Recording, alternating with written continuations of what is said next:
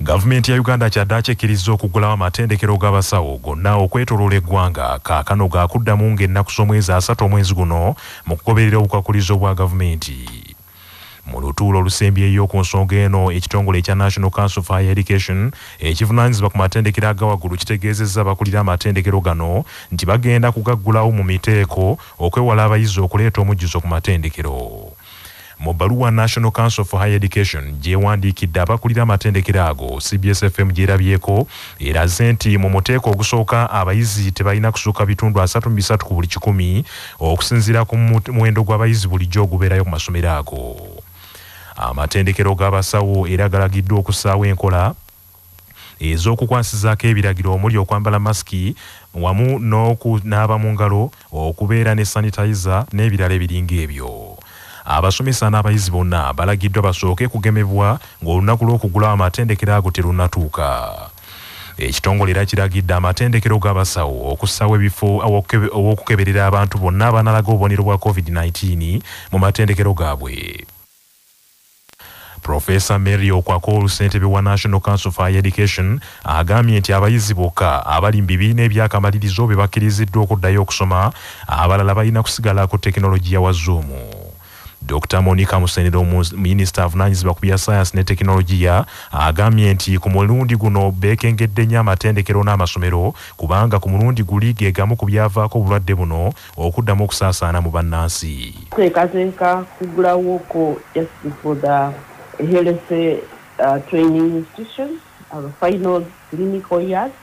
Naye era nabo tugenda twegendereza nnyo.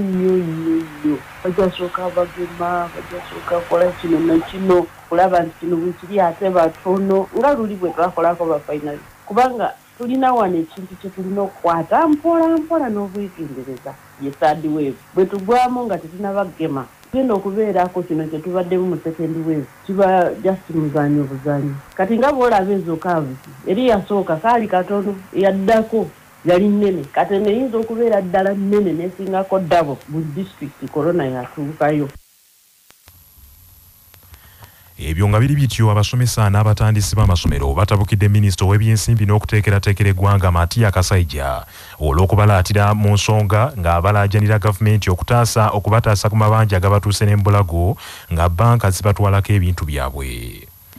Bano olunaku lw'eggulo beeweze okuddukira mu kooti okugisaba eyisa ekiragiro ku banka era ne beewera nti bakuwandiikira n'ebitongole bya gavumenti ebikwatibwako ensonga zaabwe bayambibwe ku banka ezibafuukidde ekyambika. Olwaliro Minisita Matiya Kasaija asinzidde mu Parliament n'akawaŋŋamula nti gavumenti gy'aweererezaamu terina nsimbi za kuwa bannyini masomero era terina nteekateeka ya kwongereza banka n'abawa amagezi batunde ku by'obugagga byabwe bye basobola okutundako babitunde banunule amasomero gaabwe ge basingayo mu banka.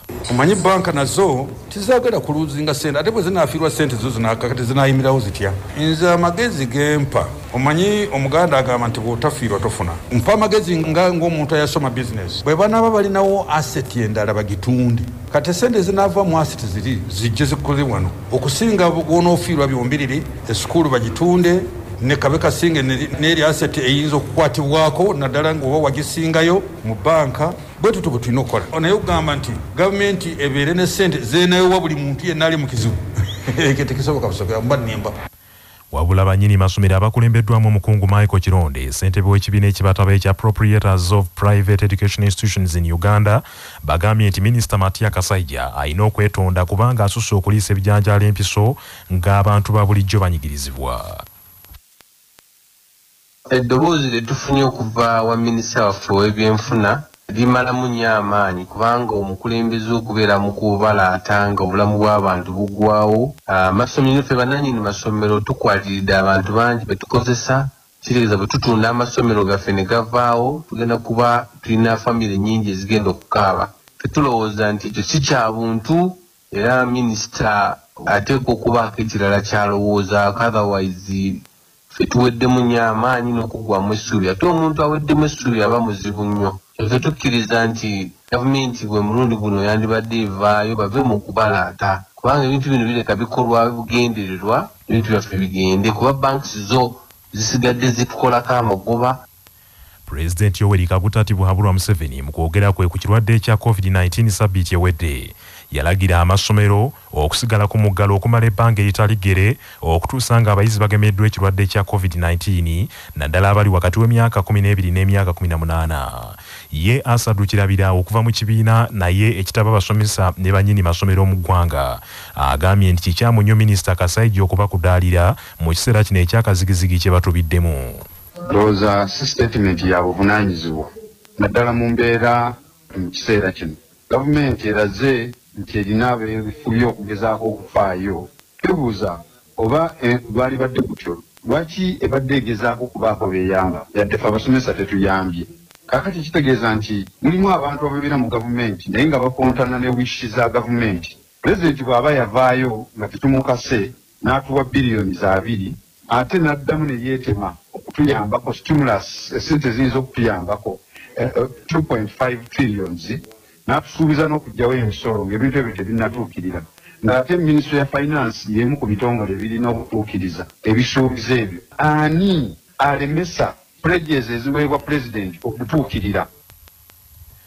Gavumenti ya Uganda ekyalemedde okununula ensimbi obukadde 235 ezasindikibwa ku ssimu z'abantu mu butanwa bwe yali esindikira abantu ensimbi ez'okubayamba n'okubajjuna mu kiseera eky'omuggalo gwa COVID-19. Ensimbi zino zezo ezasindikibwa eri abantu emirundi egisukka mu gumu wabula kizuuse nti kizibu nnyo okuzinunula kubanga abamu ku bantu olwafuna ku nsimbi ezo badduka mangu nnyo ne baziggyayo. Gavumenti yakolagana ne banka y'ebyobusuubuzi ya Post Bank okusindikira abantu ensimbi emitwalo nga ino okusindikira abannansi emitwalo 5 mu 100 nga buli omu yalina okufuna ensimbi emitwalo 10 wabula waliwo abantu abasukka mu 6 bafuna ensimbi emirundi 2. Ssenkulu wa banka eno Andrew Kabeera mu nsinkano n'obukiiko bwa Paalamenti obulondoola ensaasaanya ensimbi z'omuwi w'omusolo ne mu bitongole bya gavumenti agambye nti nga 16 omwezi ogw'omusanvu omu ku bakozi mu banka eno bwe yali asindika ensimbi eri abantu yanyiga eppeesa eriraga nti alina okusindika emirundi 2 era kyekyavaako emitawaana gyonna.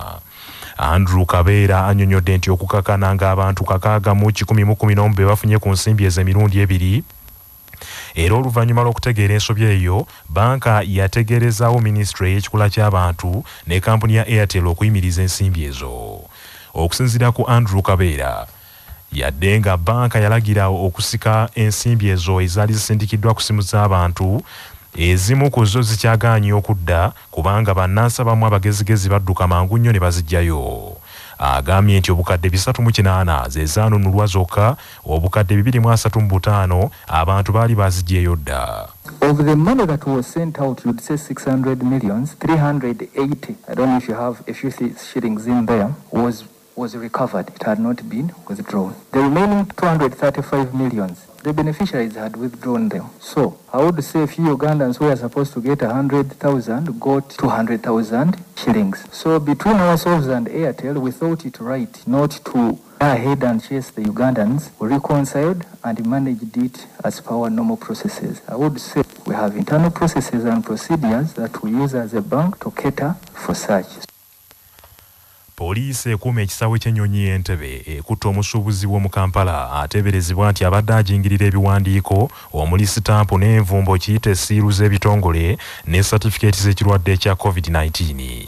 Omusasi waffe George William Kakooza kaatuwa ebisingawo. Petero Sempeewa nga musuubuzi mu kibuga ky'eggwanga ekikulu Kampala nga mutuuze mu bitundu eby'essalaama mu Makindi Ssaabagabo ate meramu gy'obukulu 29 yakwatiddwa n'aggalirwa poliisi ekuuma ku kisaawe ky'ennyonyi Entebbe oluvannyuma lw'okukwata abantu 9 abaali bagenda mu nsi za Buwarabu okwekakkalabiza emirimu n'ebiwandiiko ebijingirire ng'ennaku z'omwezi 16 ogw'okuna omwaka guno era ne bakwatibwa ne bayokebwa kajojijjoji w'ebibuuzo okubatuusa ku yali abawadde empapula nabo ne balonkomayo bakama baabwe aba Conero Recruitment Company abaali babatwala mu nsi za Buwarabu okukola. Amyuka omwogezi wa poliisi mu Kampala n'Emirano Luka Oyesigire akakasiza ab'amawulire ku poliisi y'oku kisaawe ky'ennyonyi Entebbe nti omukwate akwatiddwa n'ebiwandiiko omuli empapula ez'okusoma eza kampuni ez'obwannannyini n'eza gavumenti, ebitongole bya gavumenti, siiru ez'enjawulo n'ebiwandiiko ebirala bingi, nga mu kiseera kino batandise okumunoonyerezaako ku nkola gy'abadde akolamu ebintu bino awamu n'abantu b'abadde akola nabo. Ono abadde duplicatinga yellow fever cards, twamusanze ne vaccination cards eza COVID-19. Akatabo ke bakuwa ng'omaze okukubibwa empiso ya COVID-19 eraga nti n'okubiddwa empiso obwo bonna abadde abukola. Luka Oyesigire mu ngeri y'emu alabudde bannayuganda bonna abakozesa ebiwandiiko ebijingirire nti batandise okubanoonyerezaako nga Ssempeebwa ono kyekyokulabirako ekisoose. So tulowooza nti bangi baabuwaddeeyo naye engeri gye tumuyina agenda kuba nti naabuuzibwa kajojijojo w'ebibuuzo. N'abo abali eyo nga babikozesa mukimanye nti nammwe muli bamenyi b'amateeka era muba mukwatibwako ne muggulwako emisango gye gimu nga gye tumugu. Ku CBS FM ey'obujjajja nze Julia Mukakooza, Entebbe. Manya obuvuna obuddo obw'eddembe lyo tonyigirizibwa ddembe lyo ery'obwebange. Kimenya mateeka okusangibwa n'ebitundu by'omubiri gw'omuntu nga munnamateeka George Musisiibwa annyonnyola. Senga omuntu yenna asangibwa n'ebitundu byonna eby'omubiri gw'omuntu nga talina lukusa, oba omuntu yenna okubikozesa ebitundu byonna eby'omubiri gw'omuntu nga talina lukusa, asobola okuvunaanibwa omusango, era omusango ogwo bwe gumusinga asibibwa mayisa. Akabiikaanyiza mu minisitule y'abakozi ba gavumenti abasawo 139 abazuuliddwa nga bampewo era bulijjo bafuna omusaala n'ensako ya gavumenti.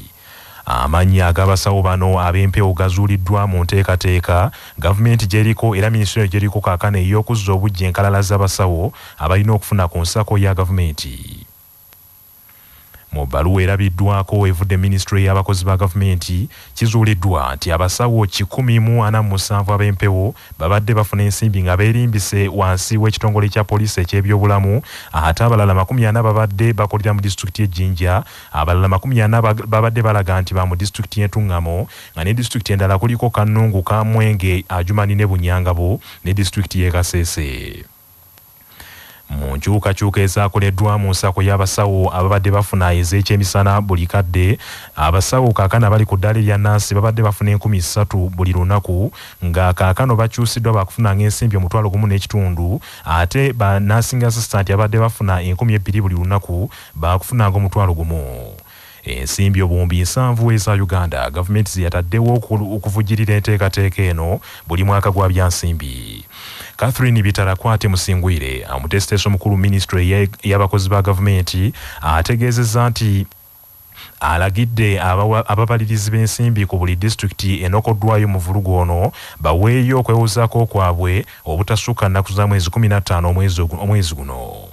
Musingwire ategeezezza nti abasawo abasukka mu 1,000 babadde bafuna ensimbi zino mu bukyamu era nga babadde beeyita basawo abatendeke, naye kizuuse nti tebalina kakwate konna ku busawo. Wabula akulira abakozi ba gavumenti mu disitulikiti y'Ejjinja William Kanyesigye ategeezezza nti newankubadde Ejjinja emu ku disitulikiti ezinokoddwayo mu vulugu ono, bo tebalinayo nsobi yonna gye beekengedde mu nteekateeka eyo, era asuubiza nti bagenda kutuula n'abakulu mu minisitule y'abakozi ba gavumenti bagonjoola ensonga eno.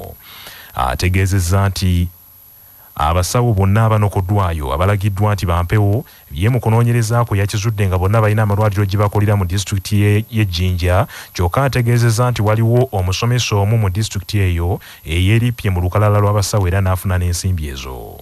We don't have 40 because we are replying. I think there was a mistake. What I've already discovered is only 150. I know the list I saw 140. I mean, I saw 40, but those are working at health center. The only person that I saw that is one that I've seen that is likely to be a teacher.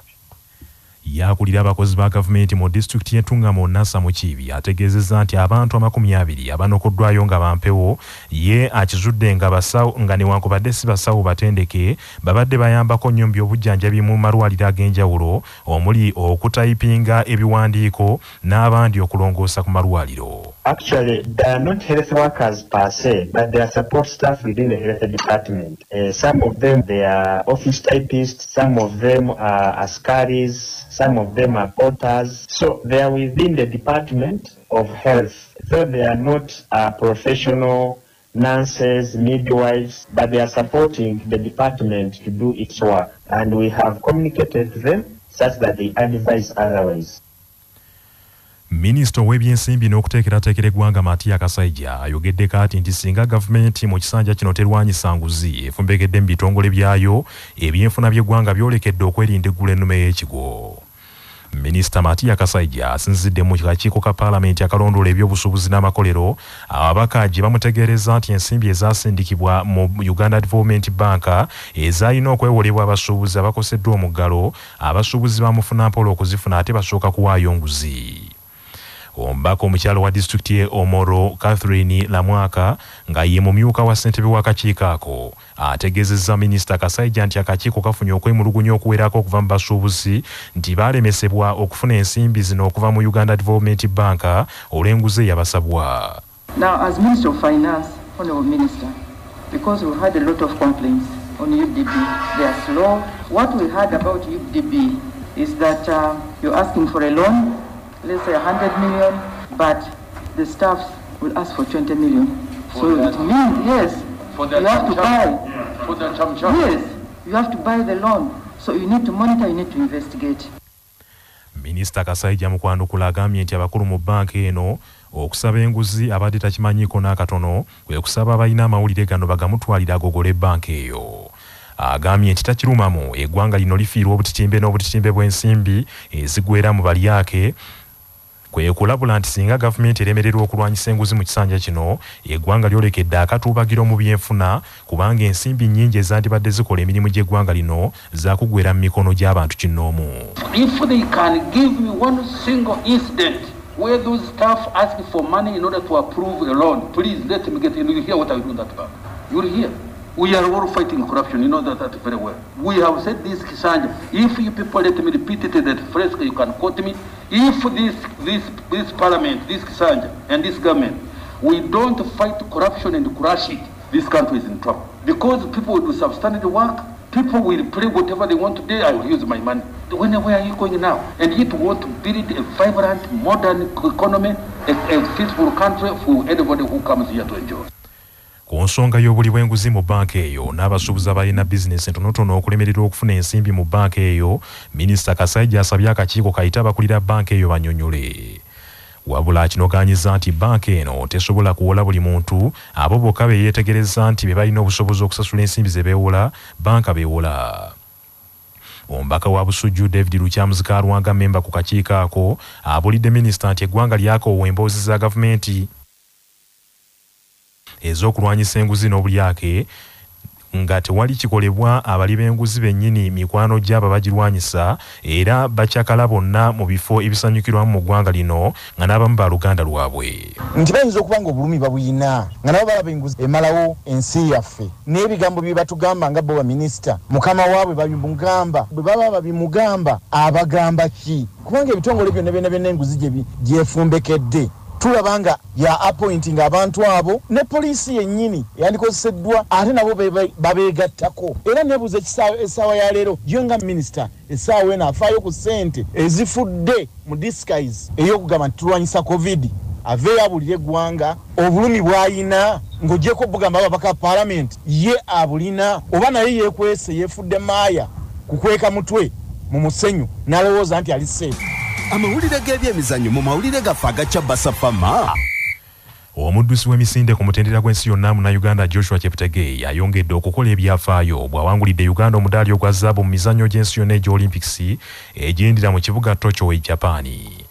Emisinde gino Joshua Chetegei agiwangulidde mu ddakiika 12 sekonda 5.815 era n'agenda mu byafaayo nga Munnayuganda asoose okuwangula emidaali ebiri mu mpaka ez'omulundi ogumu nga yasooka kuwangula gwa ffeeza mu mita omutwalo ogumu.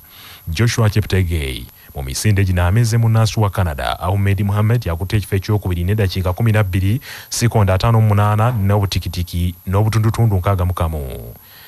Ono awangudde omudaali gwa ffeeza ate Paul Chelimo ow'Amerika akutte ekifo kyakusatu eddakiika 12 sekonda 5.9 n'obutundutundu 5 n'awangula omudaali ogw'ekikomo. abaddusi abalala bannayuganda Jacob Kiplimo akutte ekifo kya 5 ate nga Oscar Chelima akobedde abadde mu kifo kya 16. Joshua Chetegei era afuuse munnayuganda asoose okuwangula omudaali ogwa zzaabu mu mpaka za mita 15 mu mizannyo gy'Olympics. Uganda era egenze mu byafaayo okuwangula emidaali ebiri egya zzaabu mu mpaka z'Olympics omulundi ogusookedde ddala ng'ate era ewangudde n'emidaali egisukka ebiri mu mpaka mu mpaka zino. Joshua Chetegei obuwanguzi buno era bumufuula munnayuganda akyasinze okukola obulungi mu byafaayo by'emizannyo egya Uganda. Uganda kaakano ewezezza emidaali 4 gyeyakakoonula mu mpaka zino okuli egya zzaabu 2 ogwa Joshua Chetegei ne Peruth Kimutai, feza ogwa yawangulwa Joshua Chetegei n'ogw'ekikomo ogwa Jacob Kiplimo. Ate mu mpaka za mita 1500 munnayuganda yekka avuganyizza mu mpaka zino Winnie Nannyondo akutte ekifo kya 7 n'alemwa okuwangula omudaali. Bannayuganda abalala 2 bagenda kuyingira ekisaawe mu kiro kino ku ssaawa 7 ez'ekiro okuli Juliet Chekwel ne Immaculate Chemutai mu mpaka zino eza kilomita 42 ez'okwetooloola ebyalo. Amawulire okuva ebweru w'eggwanga. Nabe yeeyongedde mu oludda oluvuganya gavumenti ku muliraano e South Sudan bajenero mu ggye eriduumirwa omumyuka wa President Dr. Riek Machar eriyitibwa SPLM in opposition beetemyemu ebiwayi 2. Ku ntandikwa ya Sabbiiti eno waliwo bajenero 3 abalangiridde nti Dr. Riek Machar bamuwambye takyali mukulembeze waabwe ne beerondamu jenero omu nti yabaasikira Dr. Machar. Libadde teriri busa olwaliro bajenero abalala ne beevumba akafubo bagenza okufaayo nga ku Dr. Riek Machar ko bafiira. General Gabriel Duop Lam akolanga akulira ebyemirimu mu kiwayi ekikkiririza mu Dr. Riek Machar agambye nti abeerangiridde babadde baagala kwesoma ekintu Dr. Riek Machar kyakiri mu mitambo. Agavudde mu kunoonyereza wano ku Kyabasafamma gaagano. Mu mawulire ag'empona eddwaliro ly'abatabufu b'emitwe eryetonze olw'omusajja amaze emyaka 2 nga bamusibidde mu ddwaliro eyakwatibwa ng'omulalu gwe baali bakuuma yabatolokako. Mu mwaka 2017 ekibuga Honolulu eky'Amerika kyasattira amawulire be gafuluma nti omu ku balalu atolose mu ddwaliro era omuyiggo ne gutandikirawo.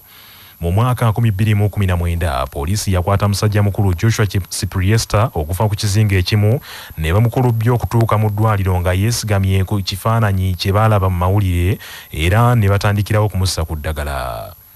Amawulire gategeezezza nti Joshua yafuba nnyo okumatiza basawo nti ye si mulalu wabula nga buli gwe yakibuulirako ayongera kumupiika ddagala ng'abasawo bamanyi nti akazoole kakyali kangi.